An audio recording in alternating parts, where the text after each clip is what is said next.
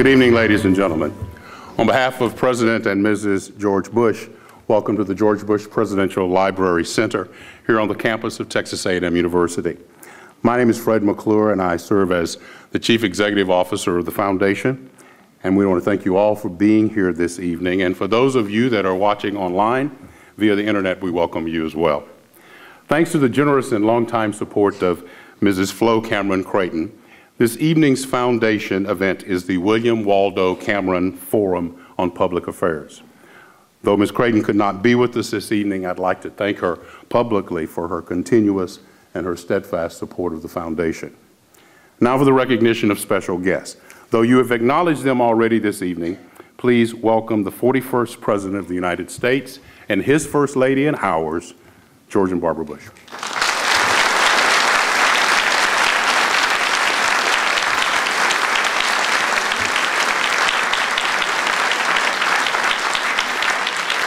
I would also like to thank the Texas A&M University Press for its partnership with our foundation in this evening's Forum on Public Affairs.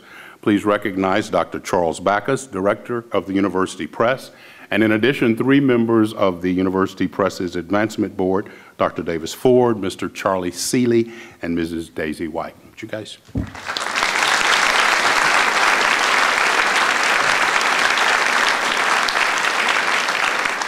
Finally, I'd like to recognize Mr. Warren Finch, Executive Director of the George Bush Presidential Library and Museum, and my fellow member of the Foundation's Board of Directors, the Honorable Andy Cart. Guys.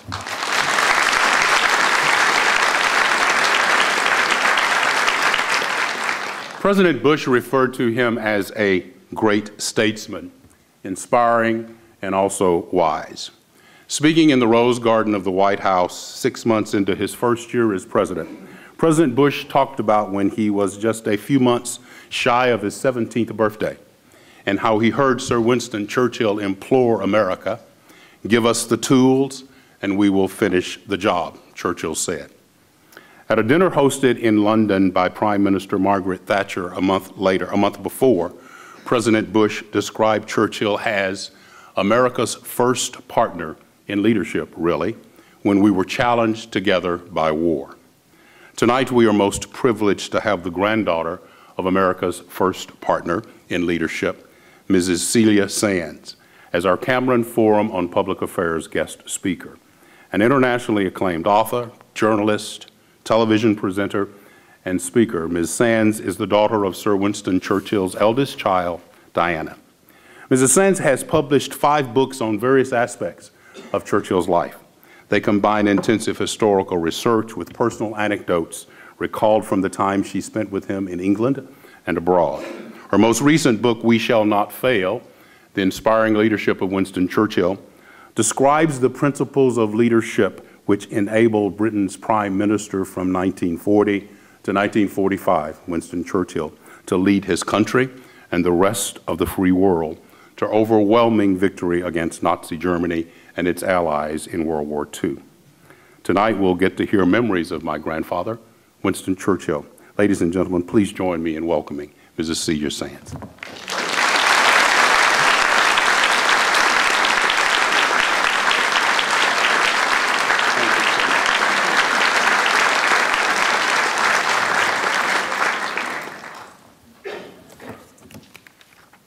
President and Mrs. Bush, ladies and gentlemen, I'd like to thank Fred McClure and his staff at the Bush Foundation for having me here tonight, and Flora Cameron for her sponsorship, and the generous friends who have made this evening possible. Also Charles Backus at A&M Press for his work in publishing my first 2 books several years after they've gone out of print. I'm really happy to be with you tonight in this magnificent library and greatly honored by your presence, President and Mrs. Bush. I was so excited when I was going to come to meet you, but I had no idea it was going to be such fun.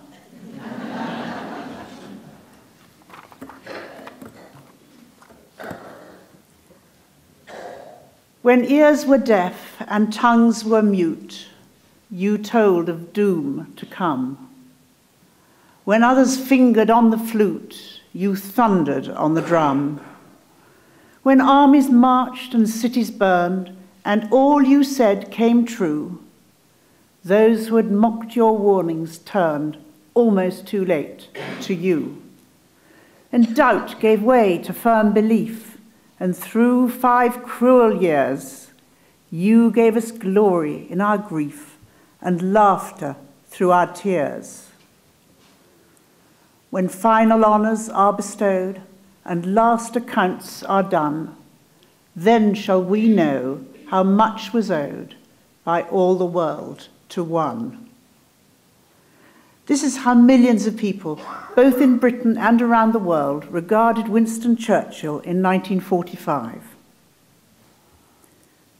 People often ask me, what is my favourite memory of my grandfather? This is an impossible question. I only knew one of my grandfathers and naturally assumed that he was just like anyone else's grandfather. I never gave it a lot of thought, but if I'd had to describe a grandfather, he would have been a loving and much-loved man, dressed in a siren suit, which is what you call a jumpsuit. I don't know anyone's, I'm sure you, Mr. President, have seen the film where he was doing, on the White House lawn, he was showing it to the photographers and he was pulling the zip up and down in rather a saucy way. Or puffing on a large cigar with absolutely everyone, secretaries, colleagues, friends and family, running around to make his life as comfortable as possible. A grandfather was a man who seemed to have endless knowledge and interests, who recited poetry, made people laugh, and loved animals, and walked around his garden at Chartwell, and above all, enjoyed painting. One day a present for me arrived, with the message saying, "Please look after him, your loving grandpapa."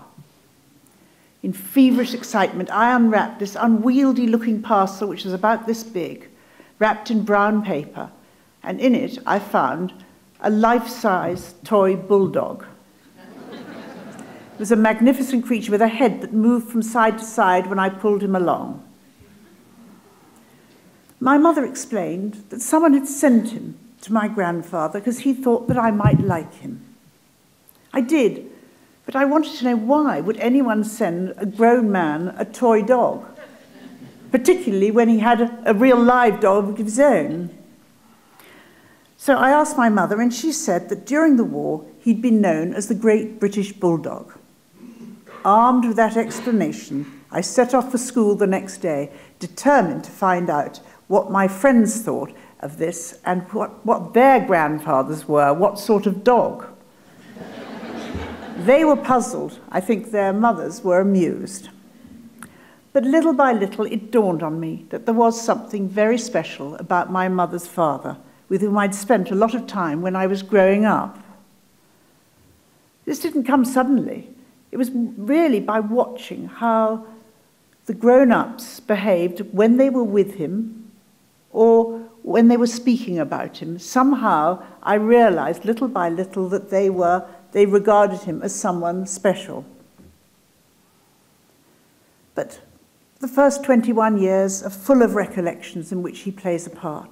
And whatever the mood, my abiding memory is of warmth, affection, and humour. When he was a child, the young Winston and his brother Jack used to spend their holidays in the charge of their nanny at Blenheim Palace, the ancestral home of the Churchills and the birthplace of Winston. They would be there under the watchful eye of their grandmother, the very stern 7th Duchess, and had a wonderful time running around in the great park.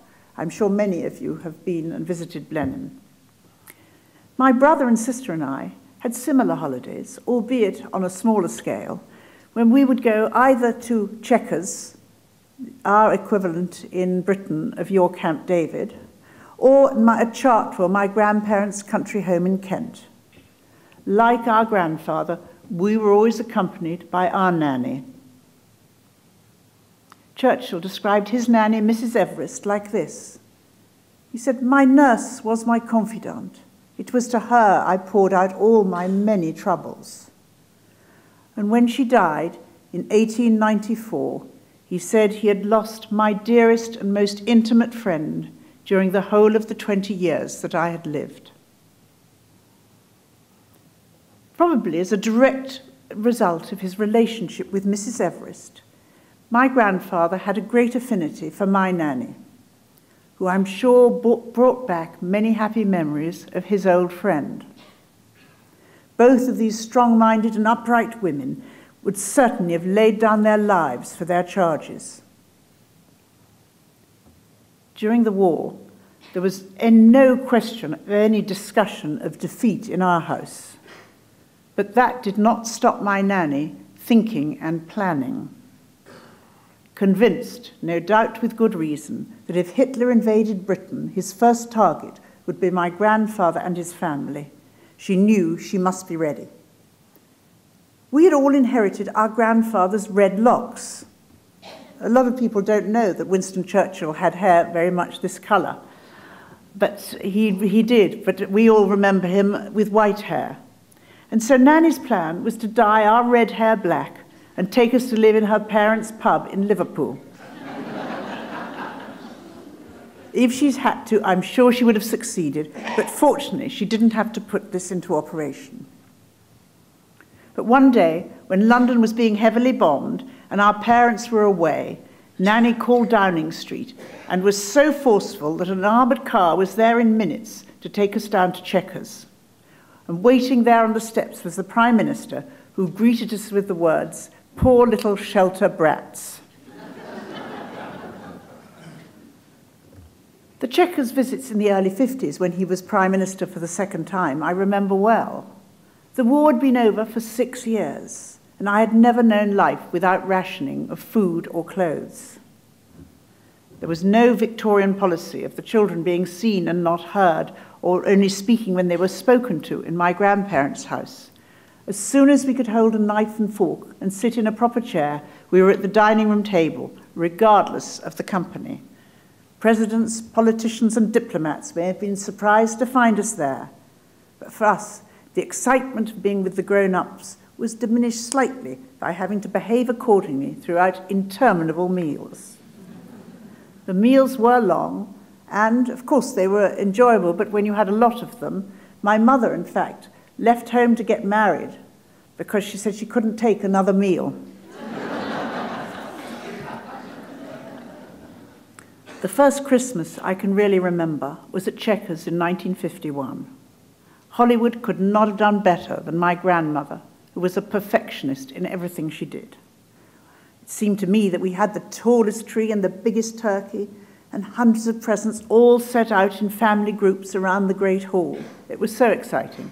We had carols and tea parties, Father Christmas and crowds, and they all gathered to greet us at church on Christmas Day. And while we celebrated, the country, of course, still had to be run. A team of secretaries were in attendance night and day, pens poised, ready to take dictation from the Prime Minister, who'd be dressed in his velvet sarin suit and slippers to match, with his initials monogrammed in gold. Every night we dressed for dinner, or the grown-ups did anyway, but he didn't put on a tuxedo. He put on his velvet sarin suit, which he'd invented during the war so he could jump out of bed and just zip himself up. These family occasions were interspersed with grand events, at which, if possible, we children were included. There was the coronation, which we watched from the Home Office balcony in Whitehall, and shrieked with joy as Grandpapa leant right out of his carriage and waved to us with his hat.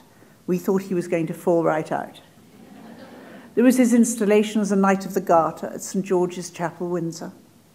And then there was the lying in state of Queen Mary in Westminster Hall.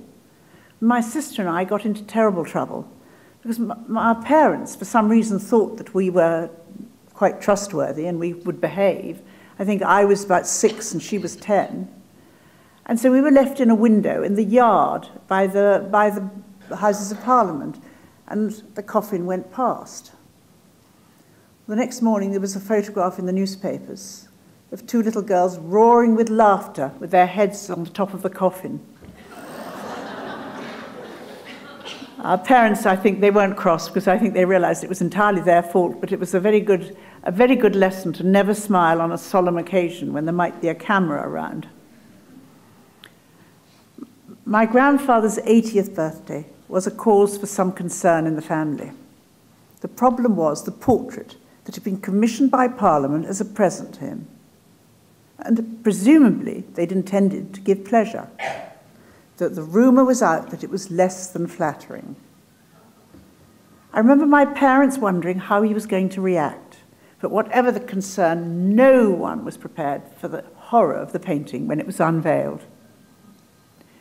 To a horrified gasp from the audience, the recipient observed, with a wry smile and characteristic humour, "It is a remarkable example of modern art."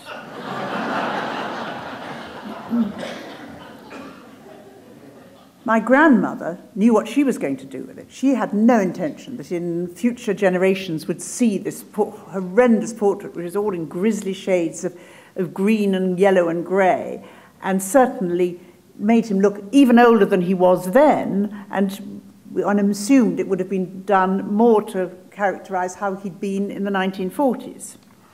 So she took it straight down to Chartwell and had a ceremonial burning with the gardener. Once out of office, family life centred on Chartwell, the place that Churchill liked best. He used to say, "A day away from Chartwell is a day wasted." He did mean that, but it didn't stop him travelling, because he needed to travel too. He needed Chartwell and he needed foreign travel. So he managed to combine them both, and Chartwell was very definitely the safe haven and the harbour which he would return to. It was at Chartwell that we found him most relaxed. We would visit him in the morning and find him having breakfast in bed, surrounded by the newspapers, with Toby, his budgerigar, flying around the room and taking little nibbles of his toast, Rufus, his poodle, running around, and his marmalade cat curled up on the bed.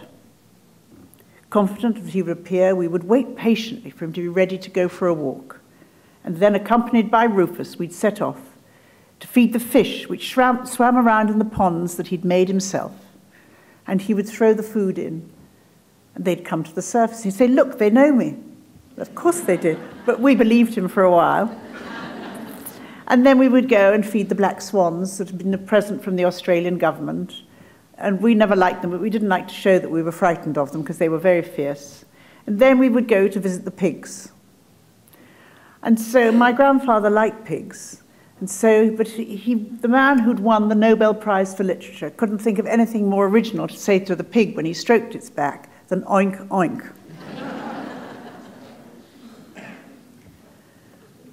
Grandpapa's birthday on the 30th of November was a command performance. We all wanted to be there.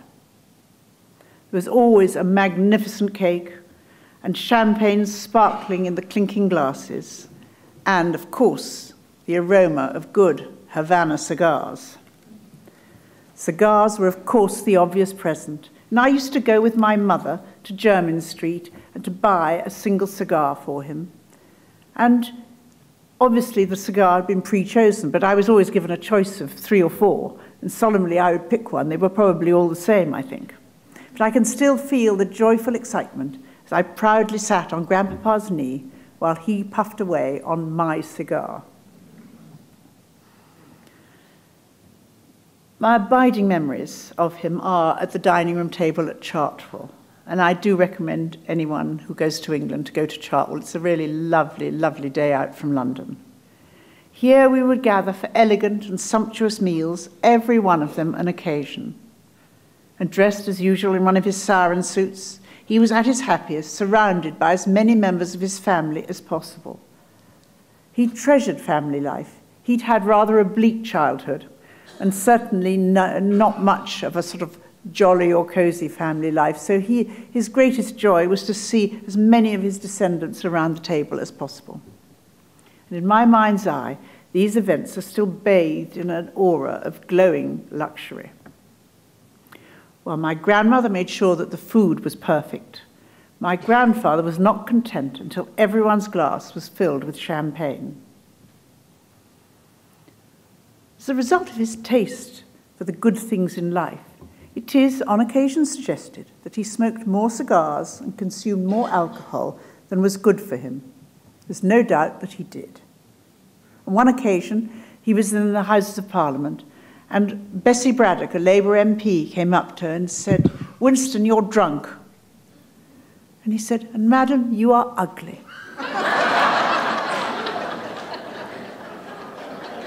"Tomorrow morning I shall be sober, but you will still be ugly."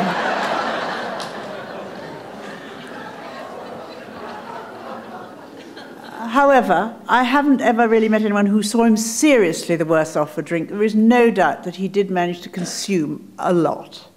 There was always champagne before, or whiskey and soda before lunch, and then there were many wines, and then brandy afterwards.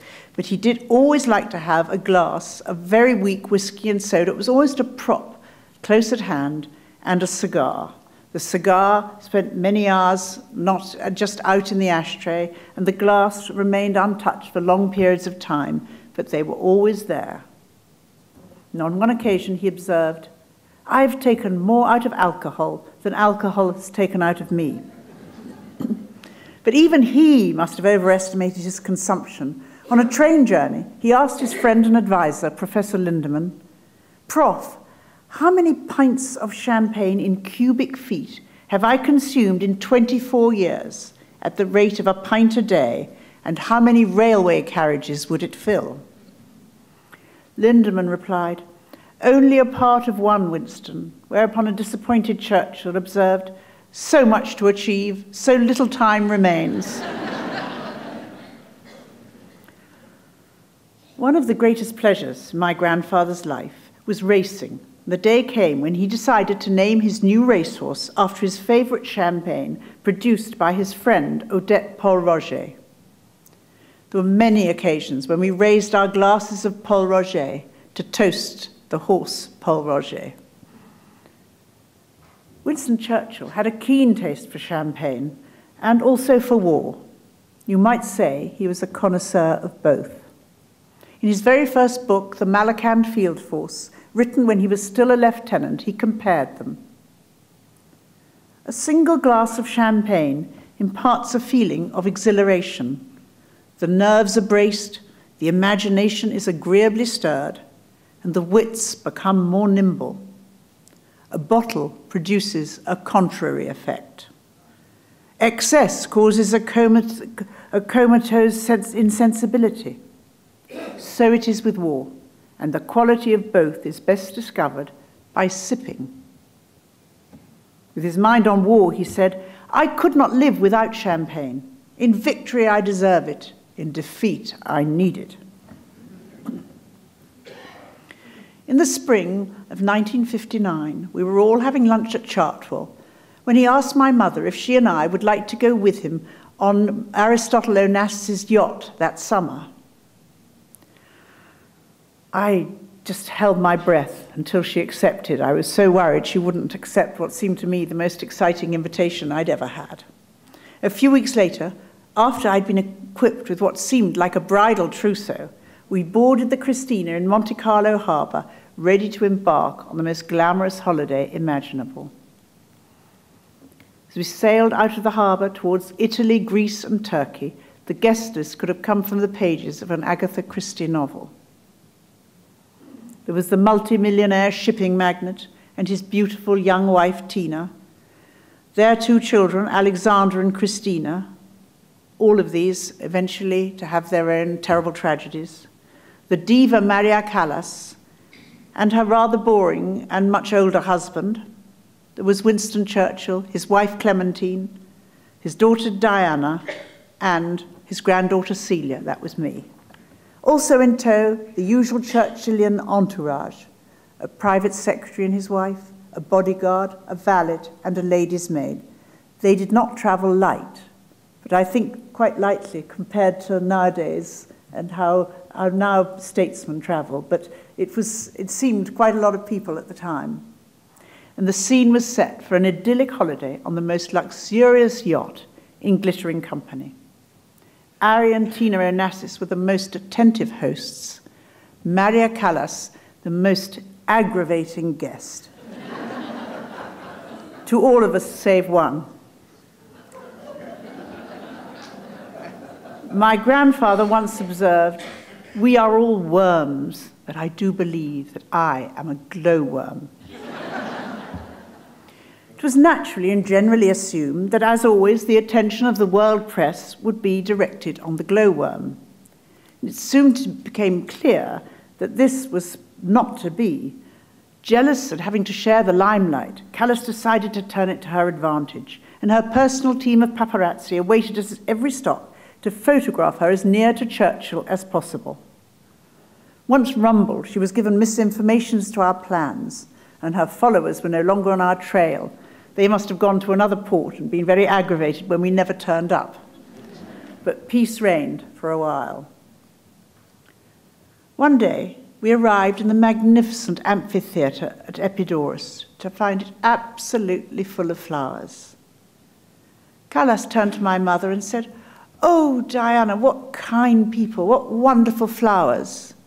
But please tell me, why do you think they're in the shape of a V?" I'll never forget the look of fury on her face, and my mother, with, I have to say, some satisfaction, replied, "Because, Maria, they're not for you, they're for Papa." By this time, it was not just Callas's spoilt and ill-mannered behavior which concerned us all. Day by day, it became increasingly clear and fascinating for me that a romance was being acted out in front of our very eyes. Onassis and Callas had embarked on one of the most famous love affairs of the century. At the end of the cruise, both marriages would be over, but for the time being, the show had to go on. And go on it did. Italy, Greece, Turkey, the Bosphorus, and the Dardanelles at dead of night in case the memory upset Churchill. The next morning he said to me, "They thought I wouldn't know where I was." But of course I knew exactly where we were. Of course he did.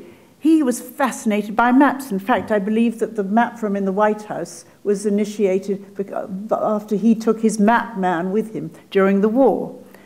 And so he knew exactly where we were, mile by mile and hour by hour. And so no one could fool him.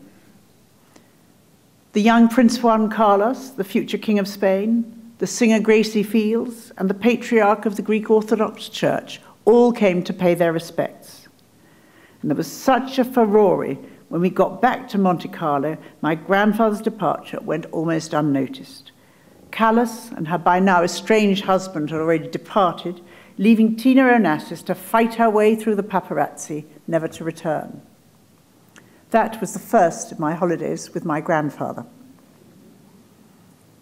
I just happened to be an available grandchild of an appropriate age to accompany him to the south of France over the next few years. There I had my first taste of grand hotels, or in fact of any hotels at all. My bath was run, my clothes unpacked. There was always someone hanging around wanting to do something for me. Now I would find that maddeningly irritating. But then it actually was quite fun, and I quite naturally assumed that this was what hotels were all about, and I really decided that I'd going to spend a lot of time being pampered like this in the future. Not surprisingly, hotels, however good, have never quite lived up to those early experiences. But these were essentially painting holidays in the warmth of the Mediterranean sun. Travelling with Winston Churchill no way prepared me for the hurly-burly of modern travel. We would drive right up to the aeroplane, where the car, as well as the passengers, carried the canvases, the paints and the easel, the essential elements of the days ahead. It was only later, when I travelled on my own, I realised the request for no pipe or cigar smoking had been amended to allow my grandfather to puff away on his cigar. I don't think he'd have been deterred in any case, because during the war, when he was flying in unpressurized planes, he was told he had to wear an oxygen mask. He said, "Well, I will, as long as you adapt it so I can smoke my cigar at the same time." A posse of police outriders would escort us from Nice airport to the border of Monaco, where with precision usually associated with the brigade of guards, the Monegasque police would change place with the French. And after this ceremonial arrival, we would settle down to a time of peaceful companionship, painting trips, drives, and picnics. And for me, the best thing was to have to myself the grandfather everyone thought they owned. On one occasion, he was invited to go to an American nuclear submarine. And he couldn't go, so I was sent, aged about 17. And I remember I took much more interest in the ice cream machine than anything else. Having experienced a lifetime during which his expenses always exceeded his income, my grandfather was most understanding about money. He would often ask, "Are you all right for money, darling?" And at the same time, he would press a bundle of notes into my hand. As I thanked him, I would wonder whether they were his winnings from the previous night's flutter in the casino. There was a secret passage that went underground from the Hôtel de Paris in Monte Carlo to the casino, so he could get there without anyone knowing he'd been. I was with him when he put the final brushstroke on one of his last paintings, a dazzling still life of oranges and lemons, an enduring memory of Mediterranean holidays. Whenever I look at it, I remember that day, and I hope that my grandfather is fulfilling his ambition for the afterlife, of which he wrote, "When I get to heaven, I hope to spend a considerable portion of the first 1,000,000 years painting, and so get to the bottom of the subject." When I was 18, I did what in England is called the season, which meant that I spent the summer attending debutante balls, garden parties, and racing at Ascot. All these activities, relics of a past age, were designed originally to find a suitable husband. I was not expected to do that, but it was a very enjoyable interlude between school and the grown-up world. I decided to give my ball at the end because I thought it would be more fun and I would have made more friends. But as the date drew nearer, I was concerned that it would be a terrible flop. I need not have worried. From the moment my grandfather walked in, it was a guaranteed success. He stayed until 1 in the morning, smoking his cigar, sipping his champagne, and tapping his feet to the music. My friends were always welcomed by my grandparents at Chartwell, and after a leisurely day of croquet and tea on the lawn, we would sit down to the usual sumptuous dinner. After coffee, my grandmother would always rise from her chair, catch the eye of the ladies in terribly old-fashioned English custom, and leave the men to their brandy and cigars. I will never forget the look of terror in one young man's face when he realized that I was leaving him alone with Winston Churchill. He was only about 22 and had surely never had a cigar or a brandy. That night he had both, and he said after the first few minutes of terror, he had a very nice time. My grandfather was always fascinated by young men. One day, in the summer of 1962, the peace was shattered, and my grandfather fell and broke his hip in Monte Carlo. He called us to the hospital. I went with his private secretary, and he sent all the medical staff out of the room, and he said, "I want to die in England." At 88, it was a possibility because he wasn't a well man, and so he said, "You must do that." And he asked his private secretary, he said, "You will make sure that happens." And so his private secretary said, "Yes, and I promise it will." And he said, "I felt terrible promising because I don't think I can fulfill that promise." Anyway, he called London, and the Prime Minister, Harold Macmillan, sent a VC-10 from the Royal Air Force to collect him.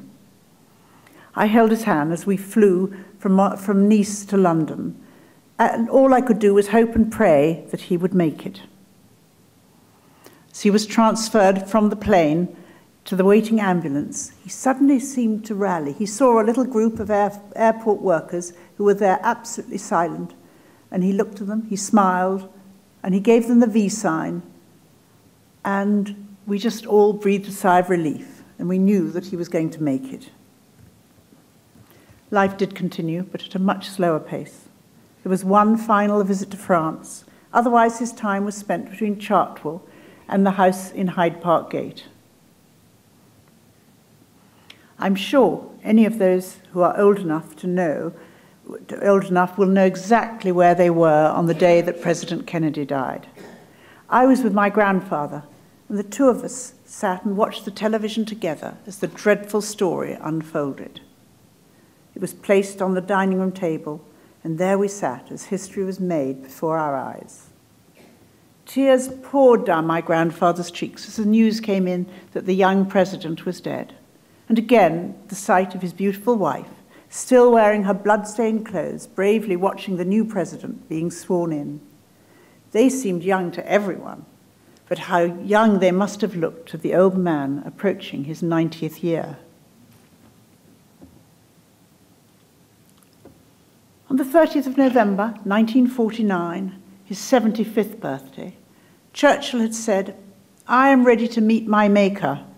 Whether my Maker is ready for the great ordeal of meeting me is another matter." 15 years later, we celebrated his 90th birthday, the unspoken thought in everyone's mind that that meeting would not be long delayed. 6 weeks later, it seemed that the inevitable was about to happen. The country braced itself, the family prepared for the end, the patient slumbered on, his faithful marmalade cat snuggled up at his side. Some years before, he had predicted the day that he would die. It was therefore early on the morning of the 24th of January 1965 that we gathered round his bed to say goodbye. 70 years to the day and almost to the minute since his father, Lord Randolph, had died, Winston Churchill slipped imperceptibly away to meet his Maker. The machinery of state began to put into action what had some years before been named Operation Hope Not. People came from far and wide and queued for hours to file past the catafalque in Westminster Hall, and they lined the streets for the state funeral. The whole country was in shock. It seemed to affect old and young alike, and it was no tragedy. He was quite ready to go.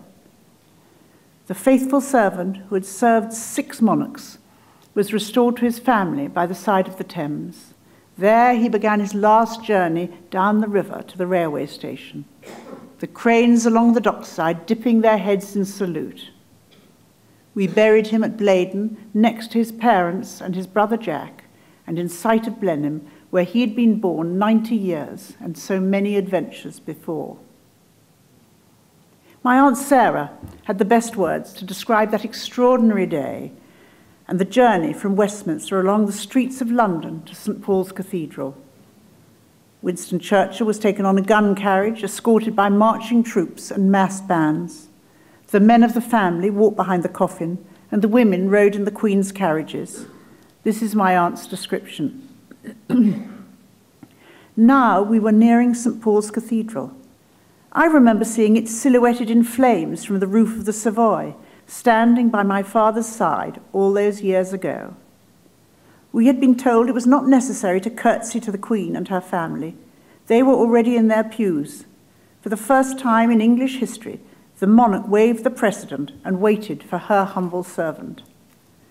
He loved Chartwell. At one time, both he and my mother had planned to be buried there near his poodles, Rufus I and Rufus II. But one day, a few years before, the idea came to him to return to his birthplace. He had survived almost a century, and his thoughts as he wandered round Blenheim that day must have been all-embracing, for he decided to commit his bones to the earth where his beloved father and mother and brother Jack awaited him. The battle hymn of the Republic crashed through the great cathedral as the bombs had crashed around it in 1940. Ghosts, they only live in our desire.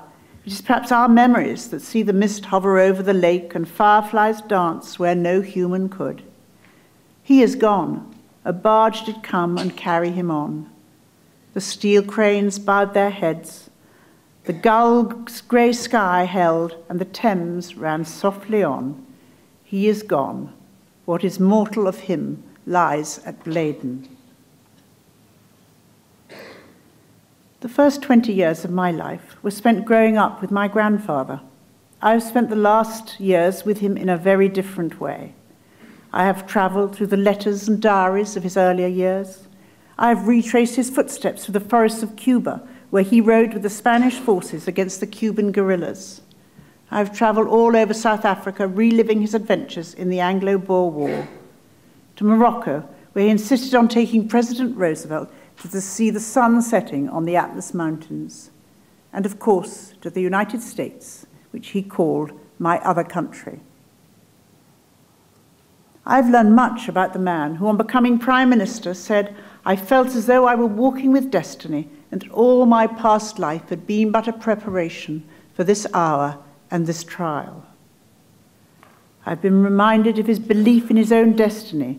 In his own words, at the age of 23, in a letter to his mother, "I have faith in my star that I'm intended to do something in the world." His courage, both physical and moral, have constantly been in evidence. His power of communication and his wicked sense of humour. It has been said that Hitler could make you believe that he could do anything, but that Churchill could make you believe that you could do anything. And without pomposity, his wit dealt with a sort of tricky situation which leaders sometimes find themselves. He was sitting in the margins of a wartime conference in Washington, and an inebriated GI appeared in the door and addressing Churchill said, "Hey, fatso, where's the John?" The Prime Minister replied, "Turn left down the corridor. The door is marked gentlemen, but don't let that deter you."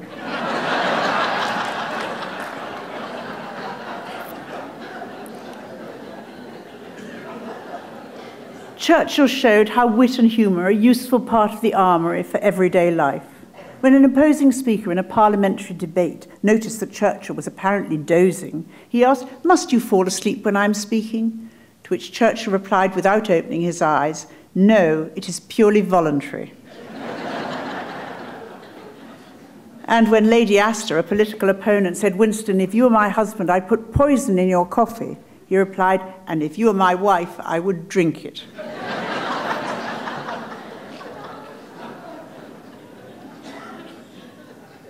What would have happened if Winston Churchill had not been called to lead his country in its darkest hour?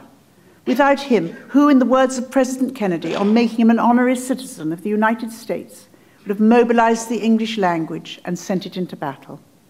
Who else could have offered blood, toil, tears, and sweat to such effect? Without Winston Churchill, the world would be a different place. I'm going to end my Aunt Sarah again with her tribute to her father. "Forgive me if I do not cry the day you die. The simplest reason that I know, you said you'd rather have it so, and that I held my head serenely high, remembering the love and glory that we knew. Forgive me if I do not cry the day you die. Forgive me if I do." Thank you very much.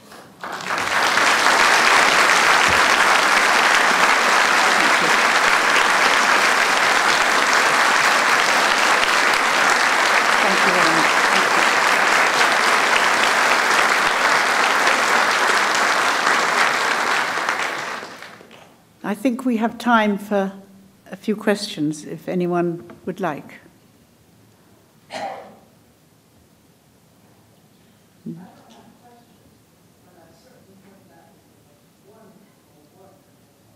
Oh, thank you, Mrs. Bush. That's very kind, thank you. That means a lot to me.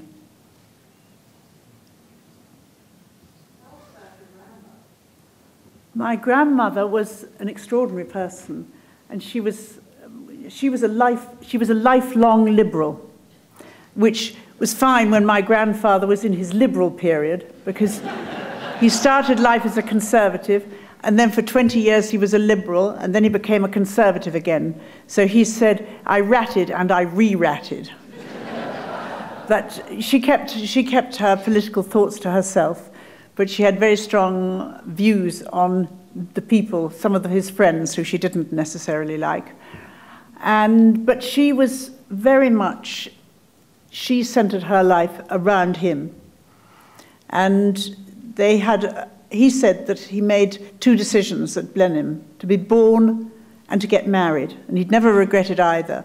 And that with my grandmother, he said, we lived happily ever after. And I really believe they did. It didn't mean that they were in each other's pocket all the time, but they definitely, and he could not have been an easy man to be married to. And when I said, you know, everything's centered around him, everything did center around him. So one knows from various letters that, and I know from experience, that when my grandfather went away, my grandmother then would do all the things that she wanted to do, and suddenly we'd all be invited to go and take our friends, and she'd take us to the theatre, and she led a completely different life when he wasn't there to when he was. But I also think that the only people probably who took my grandfather for granted, the only people after the war were his grandchildren, because we knew no better. And so therefore we just liked being with him. For us, he was just grandpapa. And that way we weren't asking him boring questions, and could he tell us about the war, or what was he doing in this particular thing. We just wanted to be with him and to go and feed the animals, and I think for him that was quite nice.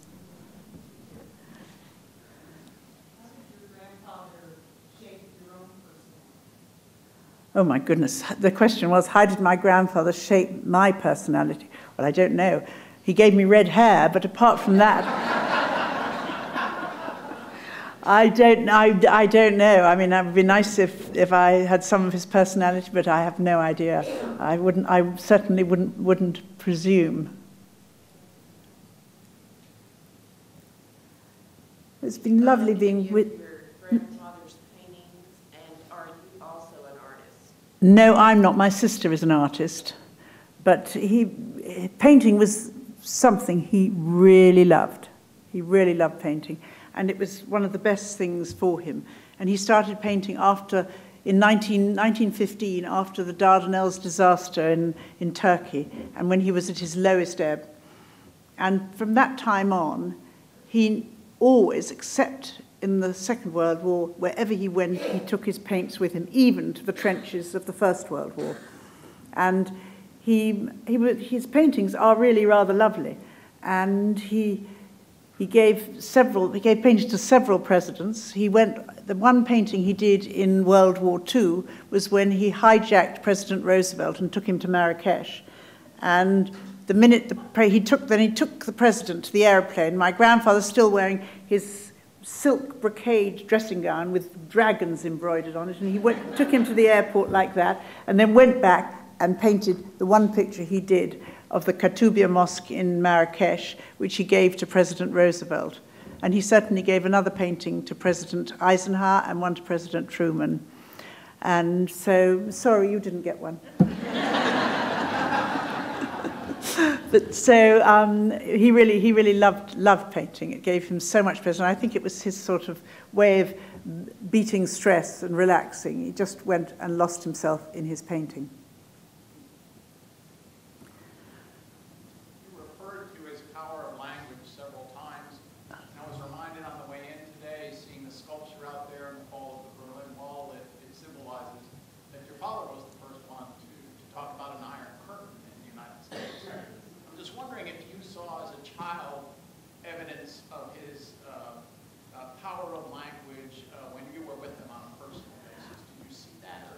Well, I mean, he certainly, personally, I can see, having written a book about his early life, he was playing with words when he was a child. You can see it in his letters. He was very precocious verbally. But so he was a joy to me. I mean, he would be reciting poetry. I mean, he always was a great joy to listen to, because he had a lovely way of speaking, but like his writing, it was always very simple. He didn't speak convoluted English. He liked good, simple, plain words. And so he's easy to read and easy to listen to, and you never can say, what did he mean by that? You know perfectly well what he meant all the time. When you look at his history, you see the extraordinary personal, physical courage, even going back to when he was a lieutenant in South Africa, Egypt, and the rest. I mean, was this kind of a family trait from in the family, or was it something unique to him? Or did you know? Well, I don't know. He was looking. He decided he was scared that he wasn't going to have the courage. He was scared that he was going to be scared, so he was determined to prove to himself that he did have the courage. And also, he wanted to make himself very visible, because he wanted, his time in the army was his sort of prelude to his time in politics, and he wanted to make a name for himself. But no, well, I mean, during the World War II, my Uncle Randolph, he had a rather good army time, and my youngest son has recently done 2 tours in Afghanistan, so the tradition continues. It's strange to think that he was there, you know, a few years ago, and in 1890s, his great-grandfather was fighting the same war. I mean, when will we ever learn sense? And so that's, but it's everything, it seems that things don't seem to change. I read many years ago that when he traveled, he liked to have 2 separate beds, so when he awakened at night, he could get up from one and move to another freshly cleaned and starched bed. If this were true, I'd like for you to tell us, and did he have any other travel habits that would be worthwhile? Well, that's one of the funniest things I've ever heard. I've never heard that, I must say. But I have to tell you, he was a particularly aggravating guest for some hostesses, and that would have really got them going, wouldn't it?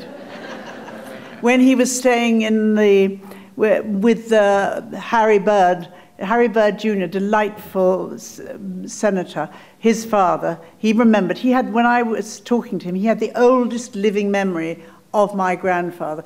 When he was 14, Harry Byrd Jr. was with his parents in the governor's mansion in Virginia when my grandfather went to stay there in the early 30s. And apparently my grandfather was very aggravating, and Mrs. Byrd was absolutely infuriated by him, whereas the governor and his young son, they thought he was simply wonderful. So there was, you know, not just did she have a difficult guest, but she had a dispute within her family over it. And apparently he used to say he wanted the meals at the times he wanted. He used to work on what he called tummy time. So to hell with the time and the place, he would have it when he wanted. So could we change the times, he said, and could we eat this, this, this, and this? And on one occasion there was a dinner, and it was a big dinner at the governor's mansion, and they were serving chicken. And the butler came around with the chicken, and he handed it to my grandfather, and he said, "Would you like, what bit of the bird would you like?" My grandfather said, "I'd like some breast, please." And the stuffy lady sitting next to him said, "Mr. Churchill, in this country we say white meat or dark meat." My grandfather was totally politically incorrect. Anyway, the next morning she received a little posy of flowers with a card which said, "Please pin this on your white meat."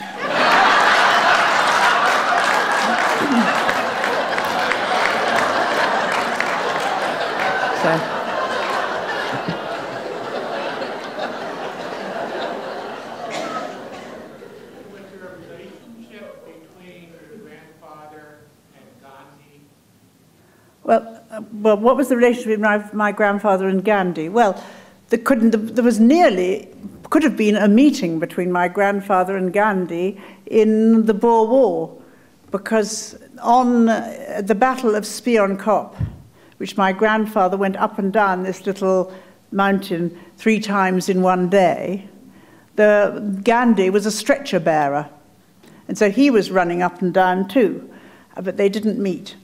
And so I don't think he had a relationship with him. I think that people tend to judge now by today's standards, not by the standards of like 100 years ago. So obviously he said rather unfortunate things about Gandhi, which people didn't like, and I don't think Gandhi liked very much. So I couldn't say that they probably had a glowing relationship.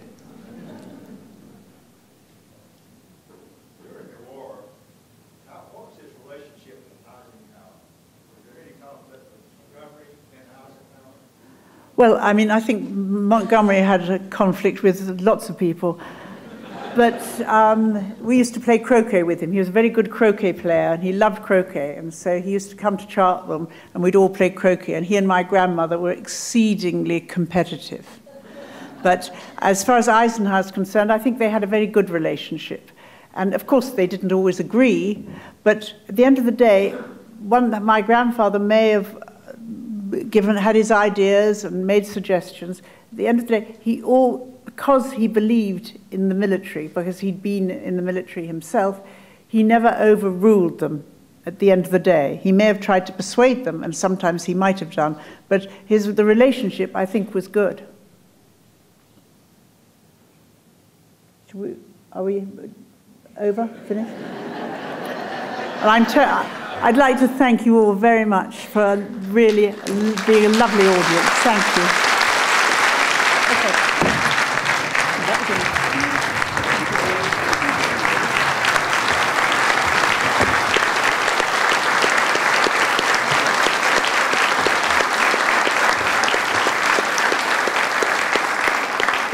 Thank you, Ms. Sands. I guess you can tell from the response of our audience that we've enjoyed your being here tonight as our William Waldo Cameron Forum on Public Affairs speaker. And we hope that you will accept this small token of our appreciation for your being here and your visit to the George Bush Presidential Library Center. Thank you so much, and enjoy your stay in Aguilera. Thank you very much. Thank you.